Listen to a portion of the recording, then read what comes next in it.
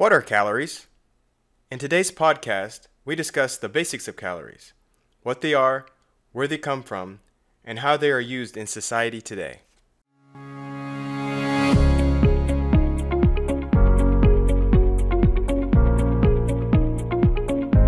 Welcome to the Calorie Conundrum podcast with Coach Strick. Join us as we expand the weight loss conversation to beyond just calories and dare to ask the question, why does eating less and exercising more sometimes not produce the desired results? Here's Coach Strick to discuss this Calorie Conundrum. Well, hello everyone, this is Coach Strick, and today we're going to have a short discussion about calories. Everyone has heard of calories, and most know that if you eat too many calories, you will gain weight. But do you know what a calorie is? If you are a nutritionist, a personal trainer, or simply a self-made health geek, then you probably know what a calorie is. I'll give you a hint. Calories aren't the little tiny creatures that live in your closet and sew your clothes a little bit tighter every night. Calories are a unit of measure. The definition of a calorie is the amount of energy that is required to heat 1 kilogram of water 1 degree Celsius at sea level. Calories are a unit of measure, and as it relates to nutrition and food, they are the measure of potential energy stored in the food we eat. I will give you an example to help you understand this idea. If I gave you a bucket and said, go fill this bucket with 1,000 calories, you might think to put some cookies or hamburgers or some other delicious food whose calories amount equated 1,000 calories in the bucket. But technically, you would be wrong. If I gave you the same bucket and I said, go fill this bucket with 1,000 inches or 1,000 centimeters, you would probably just look at me weird. Why? Because you know that inches and centimeters are units of measure and not something you can fill a bucket with. So now that we're on the same page about what a calorie is, let's talk about where they came from. It is possible that the idea of the calorie was being discussed in science as early as the late 1700s. Scientists were looking to measure heat, and the idea of using the calorie as a unit of measurement was being developed. The idea of the calorie, though, wasn't brought to the public's attention until Wilbur Atwater's 1887 article in Century magazine, where he defined what a calorie was. It's interesting to know that in more recent history, science, through the development of the International System of Units, uses the joule as the unit of measurement of heat in many areas of science today. But the good old calorie is still used in nutrition. Or is it calorie? It gets a little more complicated, but let me explain. You see, the calories that are on food packages is actually calories with a capital C. The capital C represents a kilocalorie, or kcal, and it is 1,000 calories with a lowercase c or small calories. Over time, the experts in the nutrition field realized the unit of calories was too small and therefore would make the number of calories in food too large, so they came up with a kilocalorie, also known as calories with a capital C. So how did they determine calories? Well, originally, they used bomb calorimeters to determine the calorie content in different foodstuffs. A bomb calorimeter is a device where food is placed into and then burned to determine how much heat is generated. Before we go into some of the issues with calories in the foods we consume today, let's talk about how calories are used conventionally. The traditional calories in, calories out model of weight loss is that if you take in more calories than you expend, you will gain weight, and if you consume less calories than you expend, you will lose weight. You can argue that this in its simplest form is true, but if you look at what it really means to consume calories and what it really means to expend calories, then this philosophy becomes extremely complicated. The point of the Calorie Conundrum podcast is to unpack some of these ideas over time, but let's continue with this conventional mindset.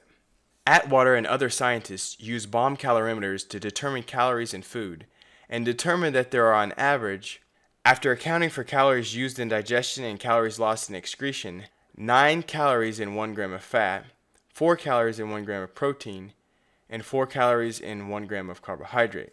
Also, alcohol, although not one of the 3 main macronutrients, contains 7 calories per gram. So to determine how many calories you consume, you just add the calories in the food you eat. To figure out how much energy or calorie are being expended requires a bit more information. First, you have to determine your basal metabolic rate, BMR, or your resting metabolic rate, RMR, also known as resting energy expenditure, REE. Both of these measurements determine how many calories your body burns while at rest and can be interchanged in usage for the purpose of determining calories out. The difference between BMR and RMR is that BMR is a more controlled measurement, while the RMR also includes some light movement like using the restroom. The BMR can be measured directly by measuring the heat that comes off the body, but this is not easily accessible to the general population, so often BMR is measured via indirect calorimetry. Indirect calorimetry is often done by measuring the exchange of oxygen and carbon dioxide you breathe in and out. Your BMR is an important component in the equation of calories in, calories out because BMR accounts for approximately 60% of the calories you expend.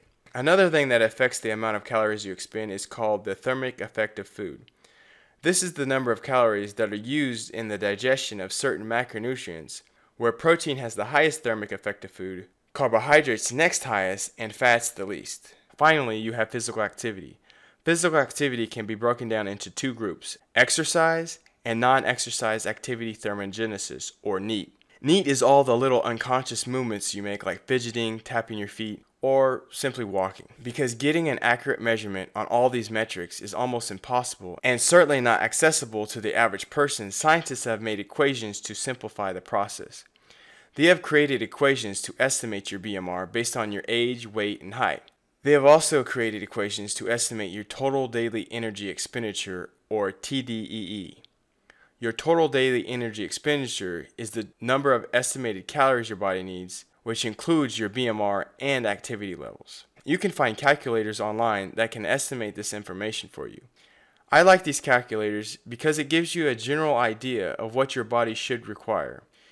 If you use these calculators to find your TDEE and you consume less than that number of calories and don't lose weight, then you know something may be wrong with your metabolism and you should investigate what it might be. Keep in mind, everyone is different and these equations are far from perfect. These equations are developed by doing studies on a group of people and averaging the numbers to come up with an equation to estimate either BMR or TDEE. Many times, the populations of these studies are limited by their diversity and the number of participants, so the average may not be representative for you. The list of problems with trying to determine how many calories you should consume or burn is long, and there are too many to name them all here.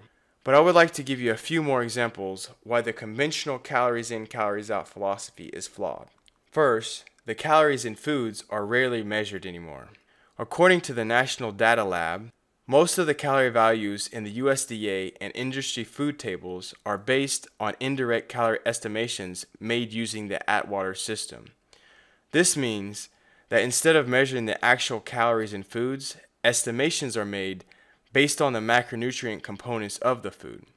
So they are guessing how many calories are in the food by using very outdated food measurement standards. As an example, David Baer and colleagues published a study in the American Journal of Clinical Nutrition in 2008 titled Discrepancy Between the Atwater Factor Predicted and Empirically Measured Energy Values of Almonds in Human Diets.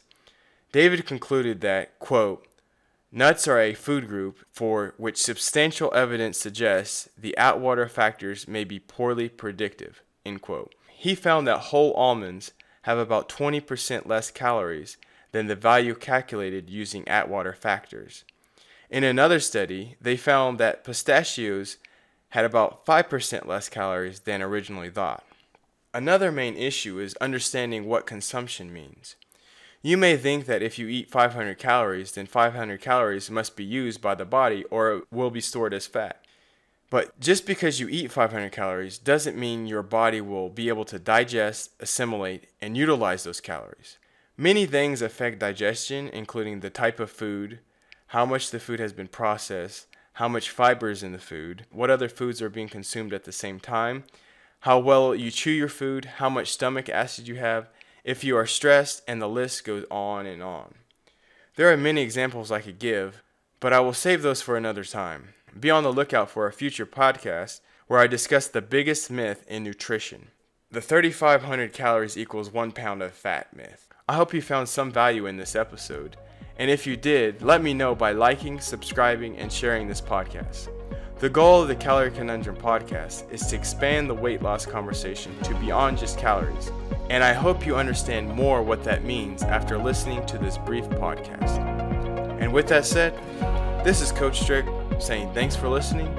And remember, when calories in, calories out doesn't work, that, my friend, is a calorie conundrum.